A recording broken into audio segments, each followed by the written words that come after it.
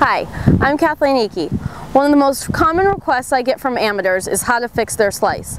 So today I want to talk to you about the most common swing flaws I see that create a slice, and also give you a drill you can do on the range that's going to help you regardless of which one you do. So the first swing flaw that causes a slice that I see is when people get to the top and they come over what I call over the top. So that would be getting here and coming this way instead of dropping your right elbow in towards your side like this.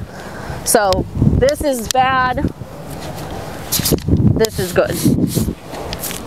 The second thing I see people do, I guess I'll stand here still, get up to the top, and this happens when people probably get a little too quick, maybe get nervous and just want to get the shot over with. They start their lower body down before their upper half has a chance to set at the top, and they get spun out.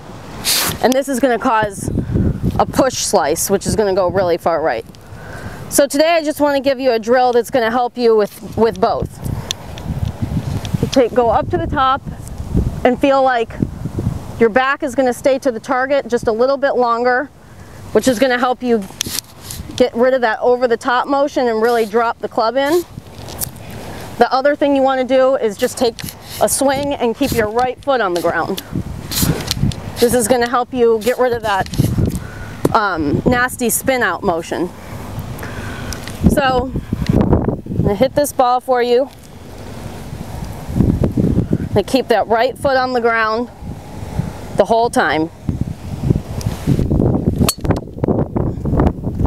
And this is going to help promote a little right to left draw.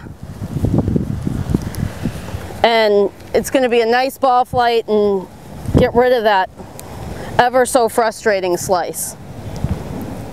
And on this one, just make sure you keep her back towards the target just a little longer.